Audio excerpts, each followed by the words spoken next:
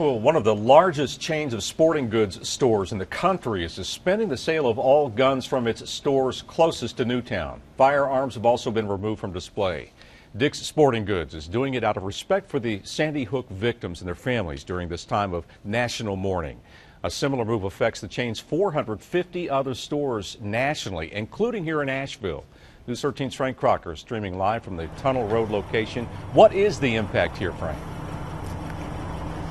Well, all of what Dick's refers to as modern sporting rifles will not be sold for now. No timetable on this moratorium, but for most, it is business as usual. This is just a 22 long rifle instead of a 223, but the same configuration.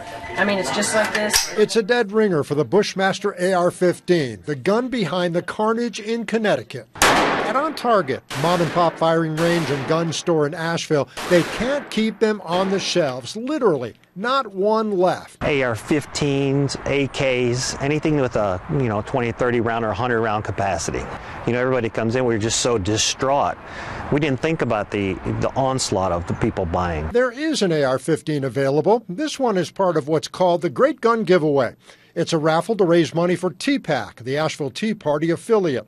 The fundraiser is drawing nationwide criticism. It was not timed after this tragedy, it was timed before. This event is out of touch with the grief that we're all feeling. The left in this country, the liberals, are trying to create a utopia.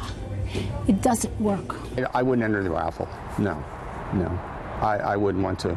And I'm not, I don't consider myself to be liberal, so. There are other economic factors at play here. For some, it's like betting on the price of gold. The gun I'm going to pay $1,000 for today, if they outlaw it, in a year it's going to be worth $2,000.